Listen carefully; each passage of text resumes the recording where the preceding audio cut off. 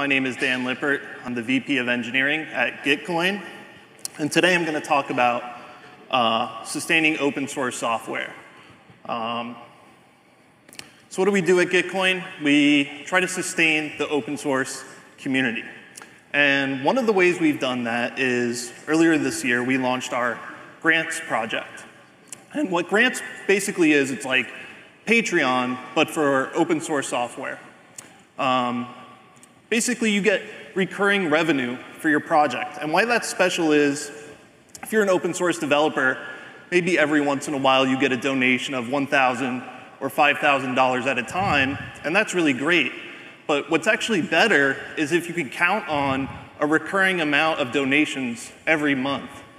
And so we built that project using EIP 1337, which is a subscriptions model on Ethereum using metatransactions. And so basically, if you were to donate, say, 100 DAI to a project, instead of just sending that 100 DAI, what you can do is use our dApp, go in, select that you want to donate 10 DAI for 10 months, and then you simply do a signature that gets sent to our back end, and then we mine those transactions for you every month using metatransactions. So it's a really great way to not just get money, but have money that you can count on. And as an open source developer, that's really great because it's almost like having a day job, right? It's almost like working for some company or some startup where you have that guaranteed paycheck every month. One thing that we added on this year is capital-constrained liberal radicalism. And what is that? Basically, it's a way that we can match funds from big donors to our grant recipients. And there's a lot of different ways that you can do that. But basically, you can think of two models, and CLR is somewhere in between. You can think of the model of $1, one vote, right? So someone donates $1, and then we match that with $1 or $10 or $100, right? Or you can think of one person, one vote. So one person makes a donation, be that $1, be that $1,000, and then we match that with some predetermined fund, say $1,000. Well, what CLR does is it's actually in between. It counts the fact that $1 is not the same to every person, right? But you do want to have that skin in the game, so you do want to count the amount of the donation that was made. And so CLR is a really nice balance between that. Of course, it was created by Vitalik, Glenn Weil, and Zoe Hitzig.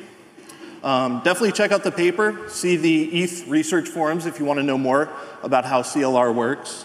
It's a really cool economic model, and it's worked out really well for us. So you can see here, here's like a demonstration of how the funding model actually works. So you've got an amount here, say $275, and then we match that with another $275. But that's if that's just one contributor making one donation of $275. If that $275 comes from two people, that's a really good signal, right? That means more people are interested in this project, so we match it with even more funds, even though it's the same amount, $275. If you go all the way to the right here, if 10 people combined donate $275, and that's not each person, right? That's all combined. That's each person donating like $27. That's a really amazing signal that this project means something to the community. And so we match it with even more funds. And so that's kind of the idea behind CLR. It's not how much you donate. We're trying to figure out how much people care about a project using their donations as a signal. So our first round, earlier this year, 2019, we had $25,000 in our open source sustainability fund, and we fielded $13,000 via 132 contributions. Here were the kind of the winners, or the highest ranking projects on our platform. Prismatic Labs, Moloch DAO, a lot of great projects here. Ethers.js, one of my personal favorites. Then we went on to round two, and of course, each time we want to make it even bigger, so we had $50,000 in our OSS fund. This time we fielded $56,000 from 214 unique contributions. And here are the projects that did well that round. Of course, the ProgPow technical audit, Hopper, decentralized privacy preserving something, Plasma Group, Wallet Connect, Uniswap, Moloch DAO. So another successful round. And round 3, we had $100,000. So what were the results?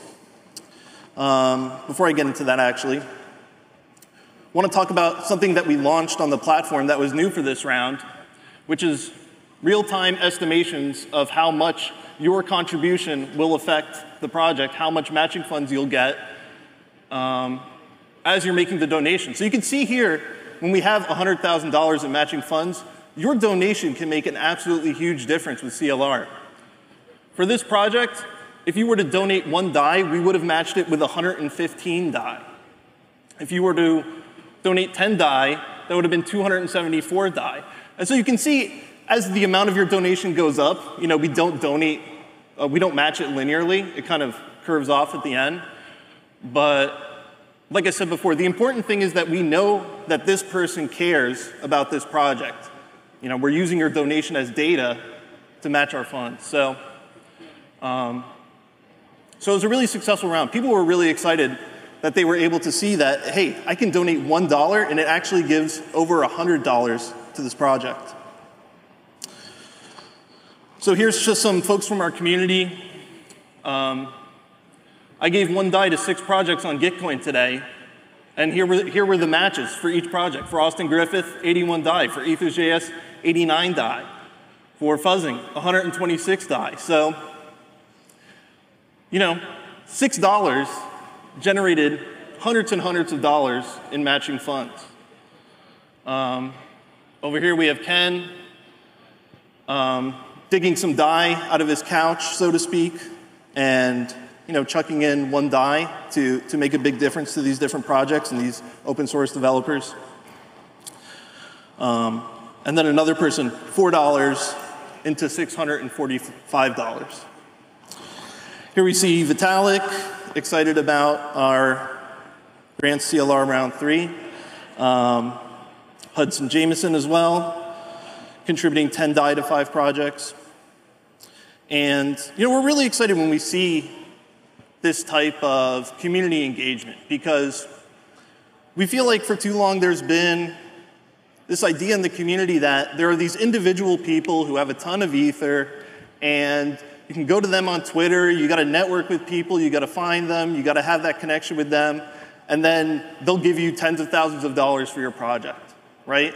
And so it's very centralized, right? We have these individual nodes that control all the funding, or so people think. But actually that's not true. As a community, we have hundreds, thousands, tens of thousands of people who are interested in open source software, interested in Ethereum, and we want their attention and we want their input as to where these funds should go. What projects are worthwhile for the community. You don't need to have thousands of Ether to help us determine which projects are needed.